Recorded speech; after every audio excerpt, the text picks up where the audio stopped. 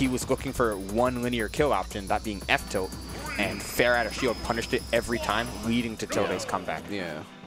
Okay, we're back to Town and City, this time in Losers Finals, 0-0. There is the reset of the scorecard. It is Tilde and Syrup playing for the chance for both of their respective runbacks with Zomba.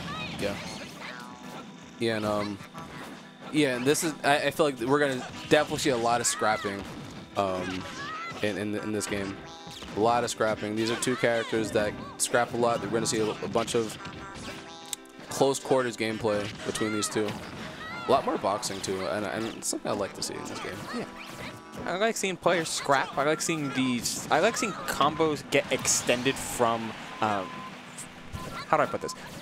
Frame traps, that's the word. I like seeing frame traps be effectively utilized, and with a character like Ness, he can be frame trapped pretty well because his air dodge is so good, and because everybody knows his air dodge is so good.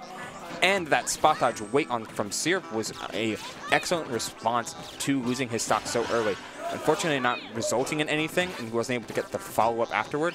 But Syrup looks like he's starting to wake up a little bit and going toe-to-toe with Tilde, yet Tilde's hits always string into 2 or 3 more. Yeah, and Tilde's warm. Tilde just came off of a set, so he's definitely warm. He's feeling it right now, just coming off of a win. And that 2-frame down tilt, this down tilt has been confirming into almost every single thing under the sun. And that was a crazy stall. I don't know if he did it on purpose, but, you know, bided him a little bit of time. But, yeah, Tilde up 3 stocks to 1, and he's playing very well. Yeah, and can we talk about Tilde's timing for a little bit? You mentioned the 2-frame before, but repeatedly he has timed these down tilts. Only a matter of time before he ends up timing a down smash, and Syrup's dead. Yeah, and you know what? It's almost like, why even go for the down smash at that point if down tilt confirms into that many things? True. Like, why even? And it's like it's going to be more active, less of a commitment, and he's just taking it to the bank. And yes, now Syrup finally taking that stock, but man, just Tilde, yeah, he's playing very confidently. Yeah, that's a lot of damage coming out from Syrup, and it's damage he absolutely needs if he wants to make a comeback in this game 2, or in this game 1. We're not even in game 2 yet, but Syrup's ready to go there, or Tilde is ready to go there if he has the chance to close out this stock. Scouting out the roll, but it was a little bit too late on the down air. So Syrup gets a chance to trap that ledge, but the Phantasm goes right over his head. Jeez, how many times is Tilde just going to come down with dare? Yeah, it's a pretty good move. It's a pretty good hitbox also. Oh, yeah. Like if you look at Falco down air on ultimate if it's frame dead, you're gonna be disgusted. It's nice. I think it's like -9. Yeah, but just the hitbox size, it's pretty good. That's fine. Let's look it up, everybody. Let's do the research together. Go do the research. No, I was talking about Falco down air and like the hitbox. Like a pretty good hitbox. Because I know his feathers are intangible as well. Wow, actually. Yeah, see? That's pretty sizable. -6 on shield. It's frame 10, but -6? Late hit -7? Yeah. Like, it's worth it to come down with, especially since he's a spacey. He's a fast faller. He can get on you really quickly. Oh, yeah, no, yeah, and he's in your face all the time. But yeah, going into Smashville. This has been the Syrup counter pick basically every time he's allowed to go here. Yeah. And it makes sense, too. Ness could definitely use the stage to advantage, like something like this. Something exactly like that, even. Yeah, like just taking that stock pretty Not early. Again. Like. Oh my god, it feels so high roll, but then you realize PK Fire is surprisingly hard to punish, but Tilde meeting sword with sword, axe with iron, like this is, that's a dead Syrup. Okay, 42%, nothing doing. Yeah, and Syrup didn't want to advance forward at that point. He's like, all right, you got it. Like I'm not coming back from that. Just totally cornering him in the air. Using Falco is just incredibly good air speed. Oh, he got the re-grab as well on the platform, dodging the laser, but Syrup, after a dominating start to the stock, has basically been getting similar to what happened with Zomba, where this platform, and Syrup's attempt to utilize this platform for his offense has basically just ended up getting him sharked for massive damage and stocks. Oh yeah, and oof, yeah, reading that. Yeah, getting hit by that down smash.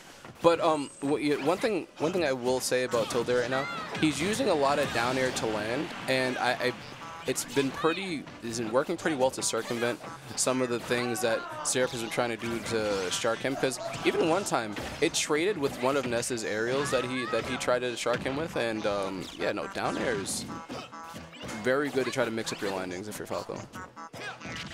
Oh, and he weaves back in to come in with the forward air, but Syrup does the same thing with his own.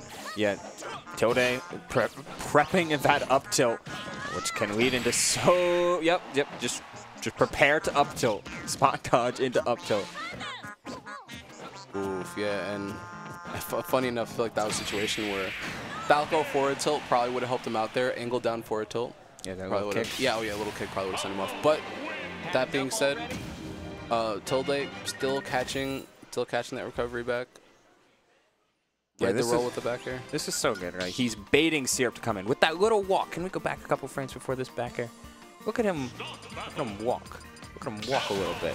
He's just trying to chill. He's making him think, I'm going to set up on this platform. Maybe I'm prepping to walk off it. No, I'm dropping through and getting this back air. Just a couple steps. Yeah. And it's a solid bait. Yeah, and funny enough, I think Syrup knew he was going to do that, but he got a little bit greedy and tried to break it up with the dash attack, and didn't work out for him. So, you know, a little bit of overextension on Syrup's part and losing the game for that. Trying to make a repeat of the first stock, however. First stock from game 2 with a bunch of PK fires, but having that all-purpose reflector from Tilde, able to get out of the initial combo and, well, not die, but he's still 896. So yeah. So not the greatest position, yet you're Tilde and you know your combo game is on point. Syrup has to close that, shut that down if he wants to take this game and even start a reverse 3-0.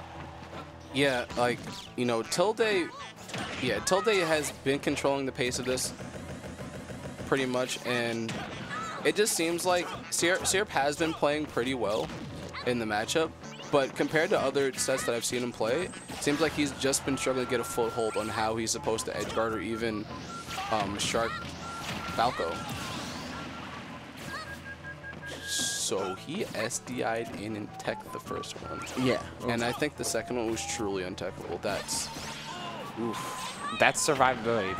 It's survivability you learn from playing one of the 3 species for so long, as Tilde has played both Fox and Falco. You just have to know how to do that and have to be prepared to do that. Because the more that, if you're able to prevent even one edge guard, that's so much for a spacey player. And Tilde extending his life even just that little bit longer, giving him the chance. But he still has to find a way to get this 130%. There it is. Wow, that trade. And I'm surprised that Tilde didn't throw out forward smash in any one of those situations, because it is a move that can hit below the ledge. I'm not sure, it might not be able to hit Ness in that situation, but using down smash, and I feel like he ate a bunch of percent just trying to edge guard Syrup in that situation. I love how Tilde is prepared for these ledge hop PSI magnets. It has basically evened up this game because he's waiting for Syrup to counter poke, and the frame trap as well, still surviving the great DI on Syrup's part. Now he needs to find a way off ledge, just doing the neutral get up. He knows Tilde is prepared for something offensive. He gets back on stage for free. Ooh, okay. That was a brave roll-in by Syrup, I have to say. That roll-in just now, oof. Did it again, and that time he got punished for it. And now we're at an even game, and, you know, and yeah, Syrup does need to watch his roll-ins. I know he's trying to roll in and, like, grab him or something, but, man, Tilde's been punishing people hard for that all day. The reset on the platform, too. Fully extending 70, 74 now with the added laser and shines. Like, that just feels so insurmountable sometimes, because you get into an even game state with a player you're down 2-0 against, and it's like, oh yeah, I'm just going to do 74. Oh yeah, you're at 100 now after two up tilts. Yeah, and once again, covering that roll on, and you know, Tilde, he does a very good job at threatening you at ledge, which is why it seems like, you know, people are rolling in a lot, or you might seem that you need to roll in. Tilde does a good job at covering the ledge with down tilt. You think he might do like a forward air high to try to just to try to cover a bunch of options. But yeah, just then he just goes back. We saw up smash against numbers. Back air here, like Tilde's like rolling coverage is pretty solid. Yeah, there's so many spots in that instance where he's prepping to roll in, right? But in that microcosm of Syrup just grabbed ledge, what do? The last time you got the previous time you had died for a PSI magnet off trying to be offensive. You got away with the neutral getup, but Syrup's really close to ledge, as you get to see a child get kicked in the face. But he's really close to the ledge. So do you want to risk doing another neutral getup to that Syrup, that Tilde looks ready to punish? You can't always wait on ledge though, because he's in down tilt range. He just had 2-frame me with down tilt. What is the play here? Well,